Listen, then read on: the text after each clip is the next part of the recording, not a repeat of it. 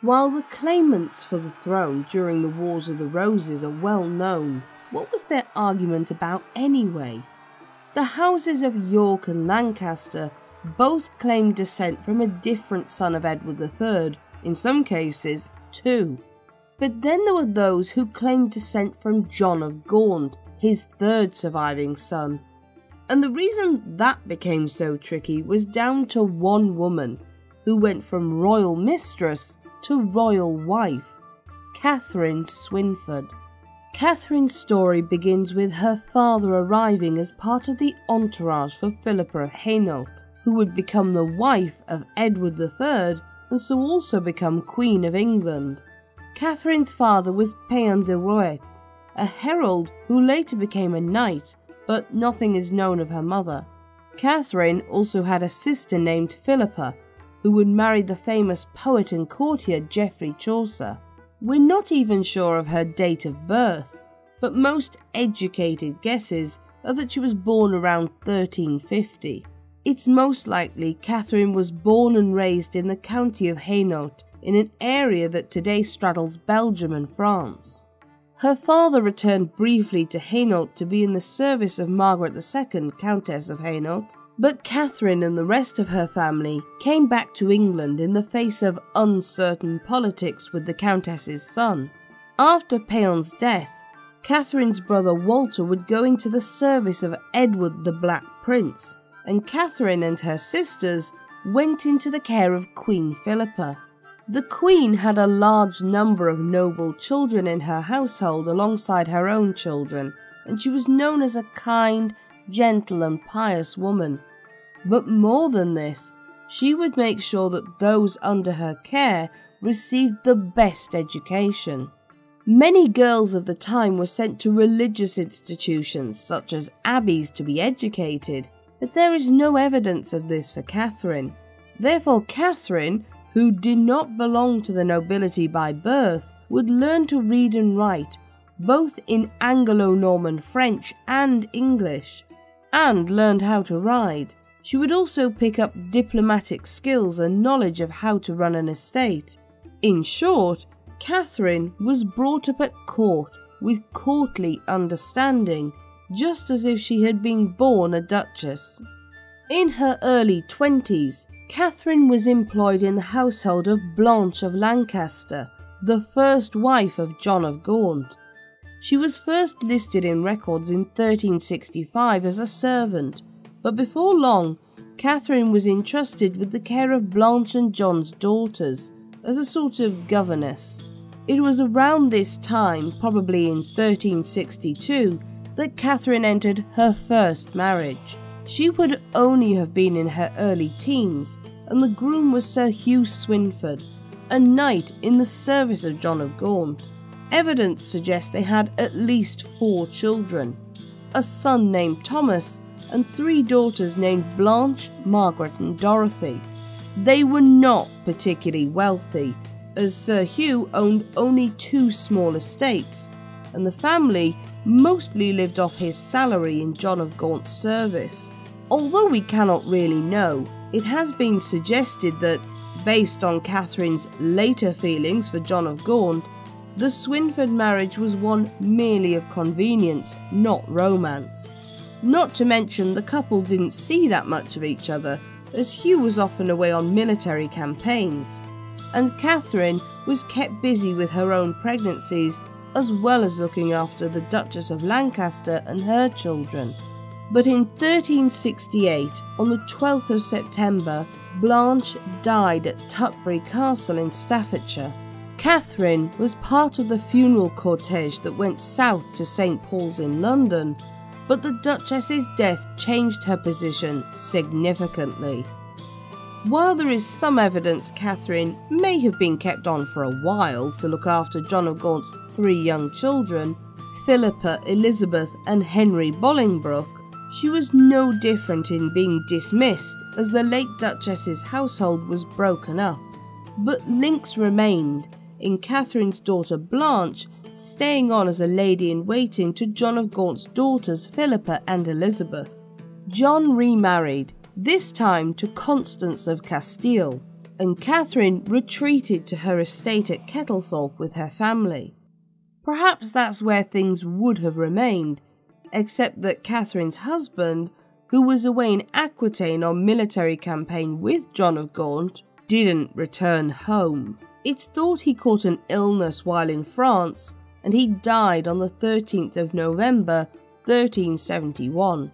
Katherine didn't just become a widow.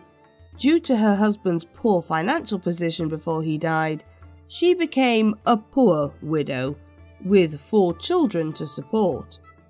But it would appear that John must have thought something of Hugh Swynford, and he came to the aid of Katherine by bringing her into the household of his new wife. In 1372, Katherine received financial support from both John and King Edward III, and Katherine's sister Philippa also appears in the service as the new Duchess of Lancaster at this time. While there are no hard dates, and the only evidence comes from a letter the Duke of Lancaster would later send to the Pope, it's thought Katherine and John became romantically involved sometime in late 1372. The affair between them helped Katherine's situation, as the estates her husband had owned passed to John and the King on his death, but the Duke ensured she was given gifts of money. Edward III ensured Katherine received her traditional widow's share of the estates, but only in exchange for her promise that she would not remarry without the King's consent. Katherine was likely at Constance's side when she gave birth in March 1373, but it wasn't long afterwards that she returned to Kettlethorpe, with her own pregnancy becoming apparent. The father of both women's children was John of Gaunt. Katherine would go on to have 4 children with her illicit lover, the eldest of whom was a boy also named John. The children were given the surname Beaufort, though it's not certain why this was chosen. The claim they were born in Beaufort Castle appears to be incorrect, but the property did belong to the Duke as part of his inheritance, so there may be a connection. John and his siblings were brought up at Kettlethorpe with his mother, as John of Gaunt did not want to advertise the fact he had a mistress. By the end of March 1373, Katherine was appointed by the Duke as a governess to his 2 daughters, and it was a good excuse to ensure she had to live at the ducal palace with them. This meant Katherine and John could see each other more easily, although suspicions were starting to be raised. Many of Constance's ladies-in-waiting knew her husband was having an affair, and as punishment for their gossip, they were packed off to Nuneaton Priory for a while, for nearly 2 years. They begged to be allowed out of the priory, missing the comforts of home, but were only granted this when it was certain they would stop spreading talk about the affair. It would appear Constance also knew about her husband's infidelity, but equally she had other reasons for wanting to keep quiet about it. She held a claim to the Castilian crown, and John of Gaunt was fighting to grab that claim for his wife and also for himself. Keeping quiet meant he would keep going.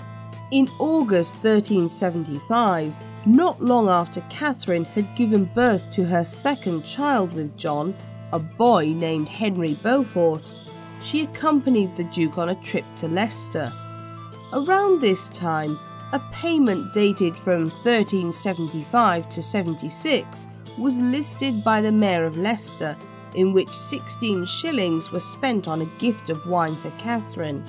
This gift may have been given during their trip, and for the first time she was noted as Lady Katherine Swynford, Mistress of the Duke of Lancaster. It was the first public acknowledgement of her status. By March 1377, Katherine was a wealthy woman, owning more than 4 estates and living off their income. But by June of that year, Edward III died and the balance shifted. In March 1378, Perhaps feeling more confident due to his influence with the new king, the young Richard II, John of Gaunt publicly rode through his duchy with Katherine, not his wife Constance, by his side. The people were outraged at what they saw as disgraceful and ungodly behaviour, and the chronicler Thomas Walsingham even went so far as to call Katherine a witch and a whore, and that the most terrible curses and vile insults began to circulate against the Duke. John of Gaunt's family, although it seems they got on well with Katherine, were fearful of the consequences of his affair with her, and even John himself admitted as much in a letter in 1381. But he ignored these consequences, and in January 1381, Katherine gave birth to their fourth child, Thomas Beaufort. The affair received public condemnation, not least because the Duke was giving his mistress a bigger allowance than his wife. After the Peasants' Revolt of 1381, John admitted he felt guilt in the deaths of those involved, and he swore to set Katherine aside. In July, John went back to his wife, and Katherine resigned as a governess before renting a house in Lincoln and settling there. But the break didn't prevent a cordial relationship continuing between Katherine and John's family. She and her daughters continued to visit family members such as Mary de Bohun, the wife of Henry Bolingbroke, and John of Gaunt continued to provide money for Katherine and their children. In the early 1390s, she still visited the Duke's court, where a stable of 12 horses was kept for her. Even the king was apparently in support of Katherine, as in October 1383, Richard II granted her the right to fence off 300 acres of land at Kettlethorpe, and in April 1387 she was made a Lady of the Order of the Garter, the highest accolade a woman could receive in England at that time. All these little bits of evidence linking Katherine's with John's family suggests that there was at least a sympathy for their love. In a world where marriage was not romantic but was merely a contract to further lands, property and wealth, it must have been difficult for two people who genuinely fell for one another. On Christmas Day of the same year, along with her daughter Joan Beaufort, Katherine took up a position within Mary de Bohun's household, once again taking a prominent position at court. In November 1389, John returned to England after an absence of 3 years, and he began to make plans for the future of his illegitimate children. By 1391, possibly because of strained relations due to John's lack of feelings towards her, or possibly because of an agreement between them, Constance had begun to live apart from her husband. Katherine began to be seen once more with John of Gaunt, and while there's no proof their relationship sprang up once more, it may have done with a lot of caution. On the 24th of March 1394, Constance of Castile died. John of Gaunt was spurred to make an unprecedented decision in the wake of his second wife's death. He decided to marry Katherine Swynford as his third wife. This was likely partially due to being in love with her, but also more importantly to legitimise his 4 children with her. On the 13th of January 1396, the couple were finally married at Lincoln Cathedral, making Katherine the Duchess of Lancaster. In order to emphasise her new status and help everyone forget the sordid past, Katherine did not use the silver rings of her family for her coat of arms, but instead the 3 wheels of St. Catherine, representing royalty and virtue. They had oral permission from the Pope, but not a legal document confirming their marriage, and it didn't help that the royal court was stunned, some outraged, by the marriage. In order to help cement the marriage legally, John of Gaunt wrote to the Pope to ask for permission. Whatever he wrote was enough to sway the Pope, as on the 1st of September 1396, Pope Boniface IX decreed that their marriage was valid by papal bull. He also importantly legitimised their 4 children. Catherine's position was assured, especially as both she and John got on well with Richard II. On the 4th of November 1396, Richard II married his second wife, Isabella of Valois. Catherine almost immediately became the companion of the young queen. Catherine and John's marriage was a happy one by all accounts, but by late 1398, the Duke grew ill. It was also said the Duke grew ill because Richard II had fallen out with John's heir, Henry Bolingbroke, who was exiled for 10 years as a result. On the 3rd of February 1399, John of Gaunt passed away, leaving furniture, jewels and fine clothes to his wife.